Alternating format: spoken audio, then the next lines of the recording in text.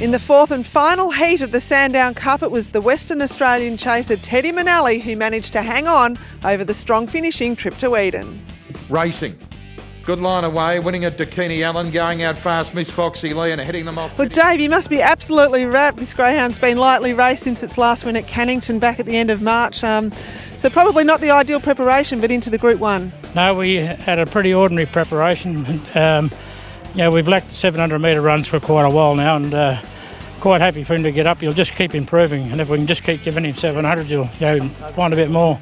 He's been such an honest and consistent chaser for you, hasn't he? Yeah, he's a front-running type stayer, and he's probably a 680 metre dog at best, so you can't not afford to get the 700 metre hits under his belt, So you should just keep improving. Were you a bit worried towards the end of the race? Oh, not really. I just thought he'd just had enough of a break to just hang on.